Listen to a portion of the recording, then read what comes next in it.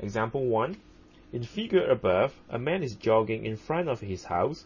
After running from O to B, he reverses his direction and stops at A.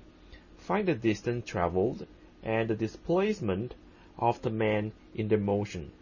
Click on the answer button to proceed. When the man traveled from O to A, the distance is 30 meters, A to B 15 meters, and B back to A 15 meters. The total distance traveled is 60 meters.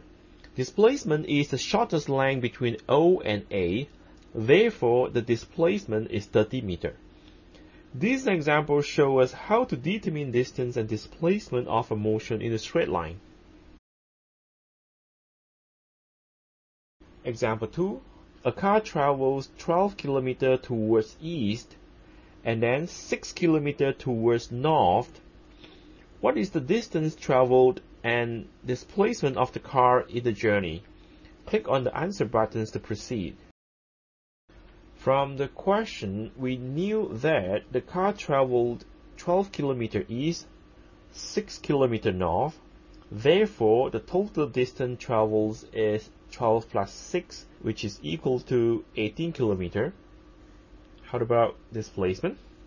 Displacement is the shortest length between A and B. Let us draw a straight line from A to B. The length of this line is the displacement. We can see that these three lines form a right-angled triangle. Therefore, we can find AB by using Pythagoras theorem. By using Pythagoras theorem, the displacement is equal to the root of 12 square plus 6 square, which is equal to 13 km. This is still not a complete answer. Displacement is a vector quantity, hence we need to tell its direction as well.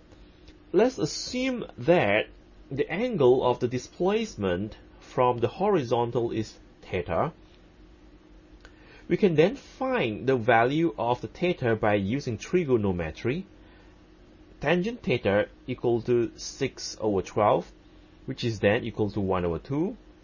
Therefore, theta is equal to arc tangent 1 over 2, which is equal to 26.6 degrees. This example actually shows us the difference between distance and displacement.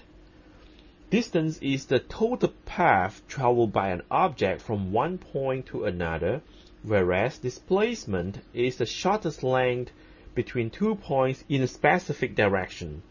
Direction must be stated when writing displacement.